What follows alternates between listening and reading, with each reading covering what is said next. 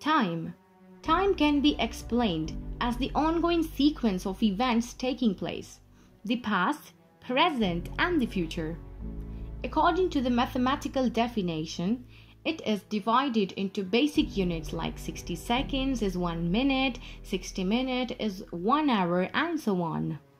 In biology, it is the continuum of experience in which events pass from the future through the present to the past. In physics, it is a scalar quantity and is defined as what a clock reads.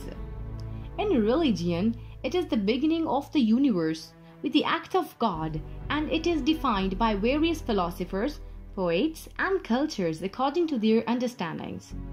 But what exactly time is? Can we explain it with our senses?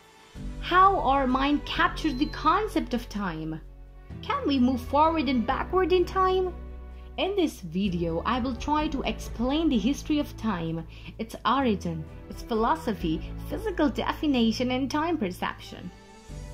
Time is often referred to as a fourth dimension along with the three spatial dimensions. Diverse fields such as business, industry, sports, the sciences, and the performing arts all incorporate some notion of time into their respective measuring systems. Time in physics is operationally defined as what a clock reads.